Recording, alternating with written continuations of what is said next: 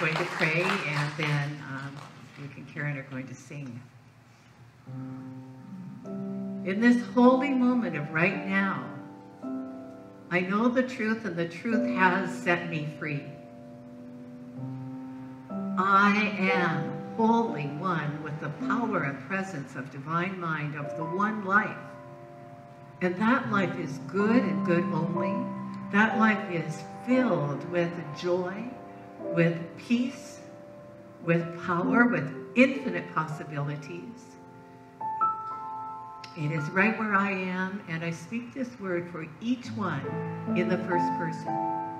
Today I choose to exercise my divine authority by thinking rightly, by thinking in alignment with what I do want, who I am, thinking truth, being truth. Today, I choose rightly.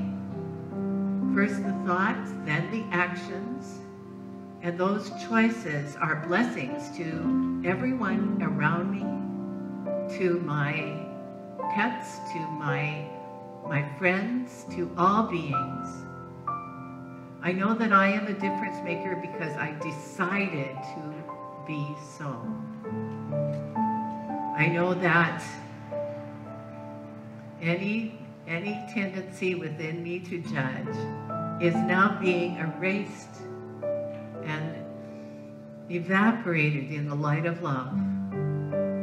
No longer do I judge, no longer do I complain, no longer do I fear, but from this moment on, I boldly go forward into the future, knowing that it's good and only good. I'm so grateful for all the good in my life.